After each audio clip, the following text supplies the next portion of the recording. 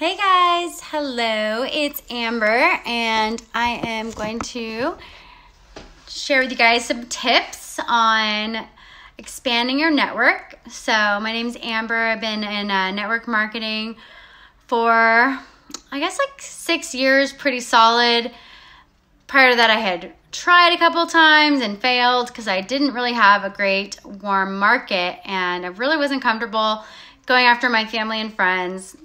So I didn't want to do that. I didn't want to have parties and go to people's houses and things like that. But when the internet came out, that really changed things for me.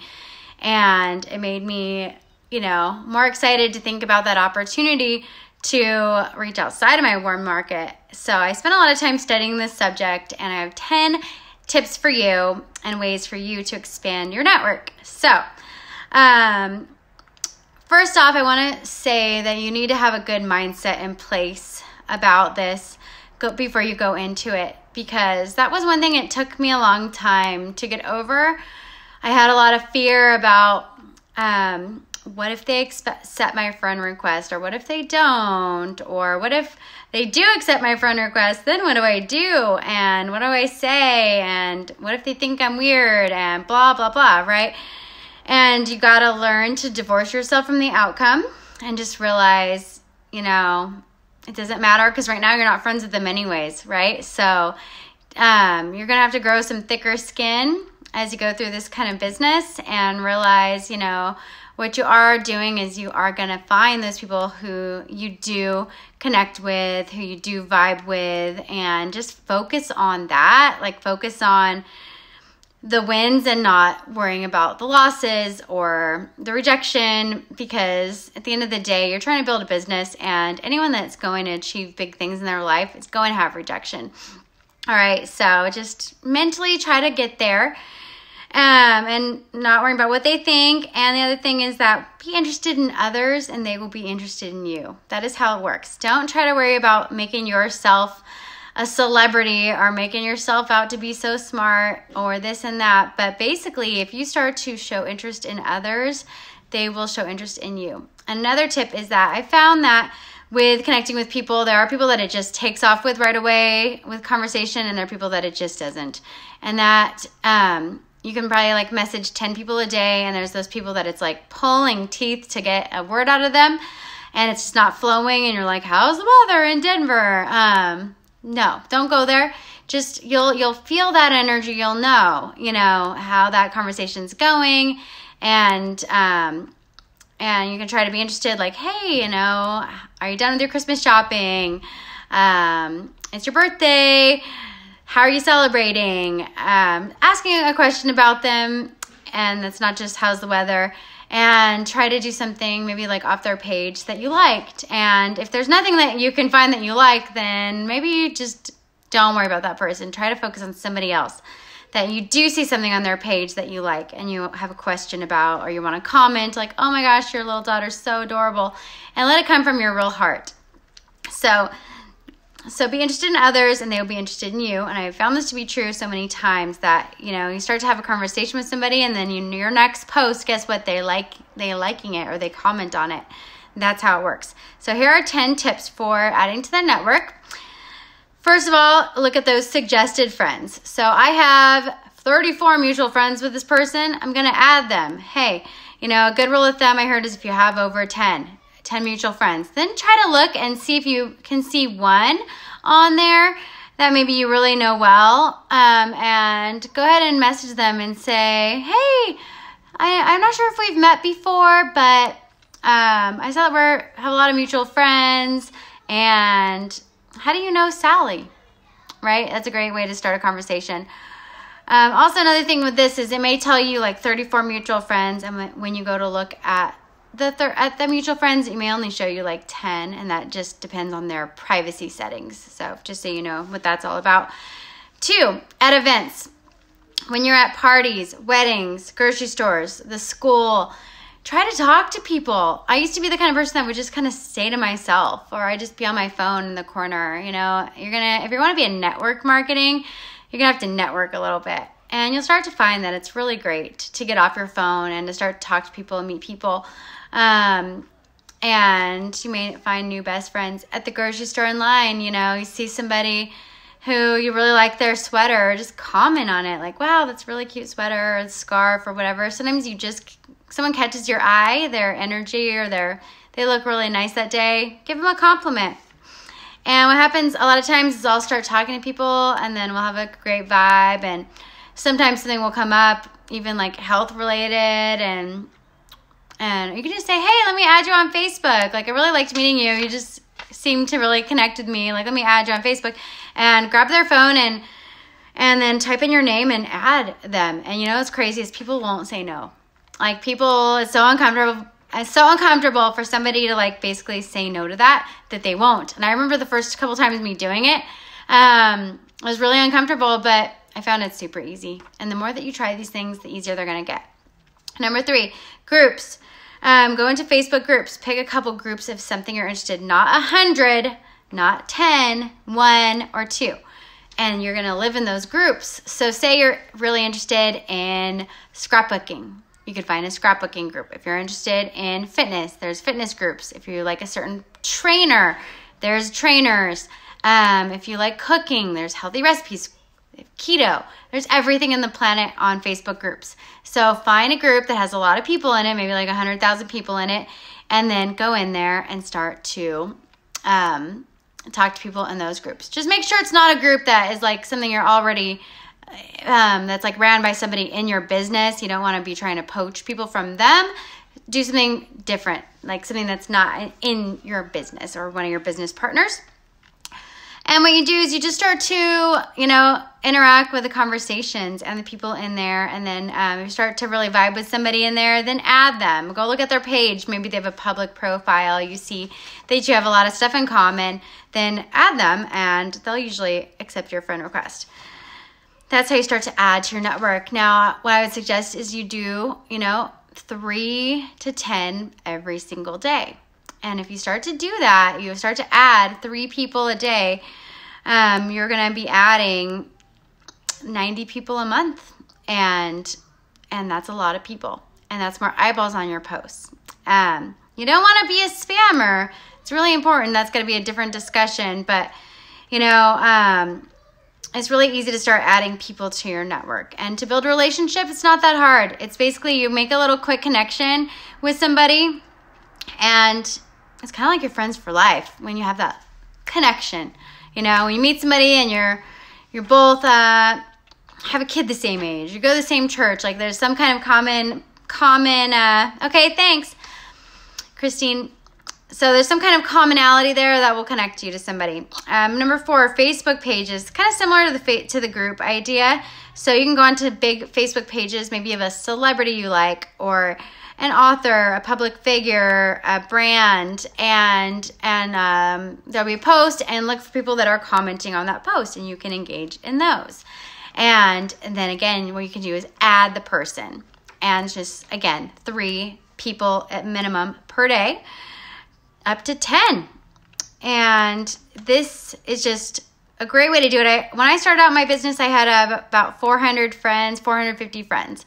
And now I have 3,500, and I've slowed down because I haven't done proper engagement with a lot of them. And so I'm slowing down, not adding a lot of new people. I'm trying to work on the people I have and building a deeper relationship with them. So if you do it right, you add 3 people a day, and you start to have a little bit of conversation with them. It doesn't have to be long, and make sure that you don't keep it too long. Like, say you're having a conversation with somebody, you add them as a friend, then you message them and say, hey, thanks for accepting my friend request. Talk for a few minutes, and then a way you can get out of this is to be like, it was so great to connect with you.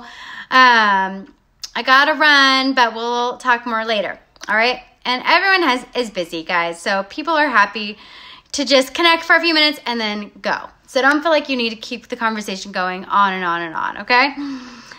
5, church. If you go to a church, you can actually go into their Facebook page, or if you're on Instagram, go on their Instagram page, and you can add those people that go to your church.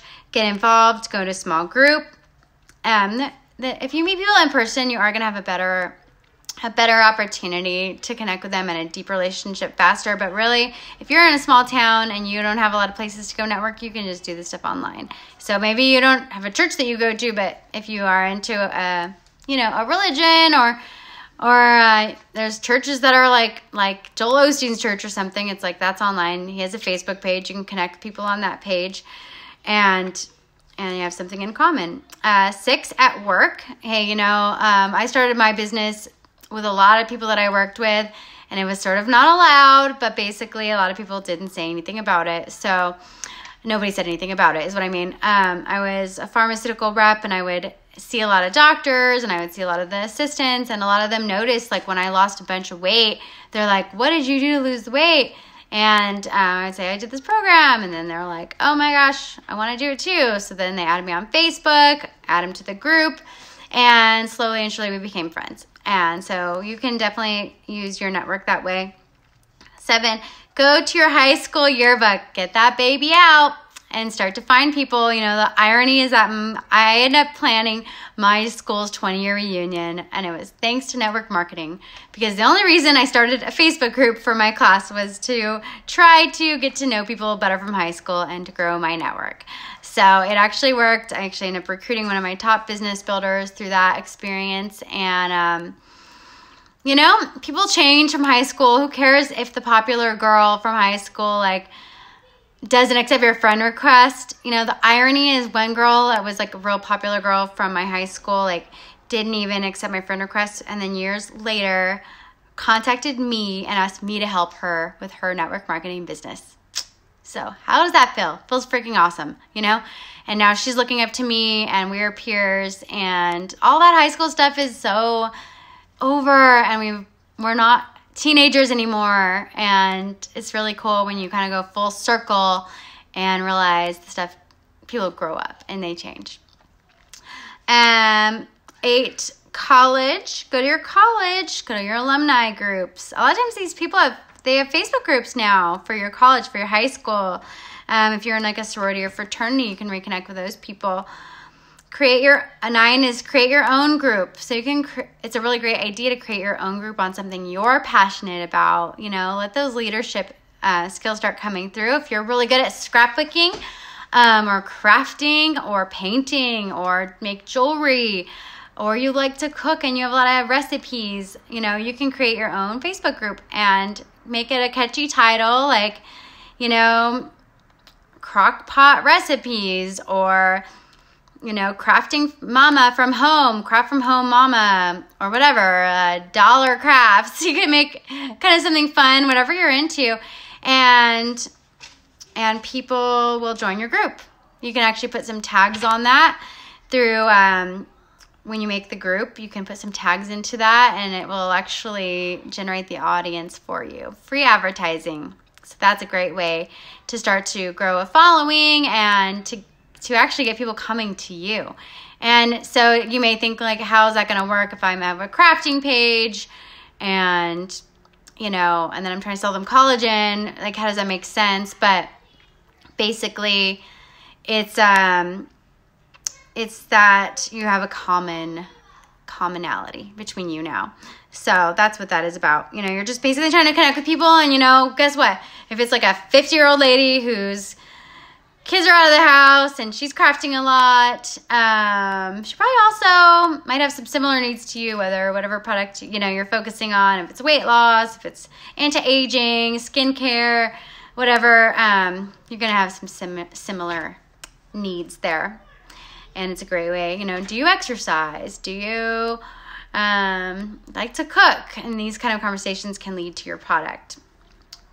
And then 10, if you're single like me, then it's dating. I actually have gotten customers from dating sites, and some of the guys I even went on dates with that didn't really work out with, they actually buy from me still, and so it's pretty funny. Or on the app called Bumble, they actually have a networking group, which is if you go to Bumble, and it has friends. So you can actually go on there and you can find people that are looking for friends in the local area. And so that might be just a good way to add to your network, to meet some people locally that are looking also to make new friends and So that's really fun. I've done that.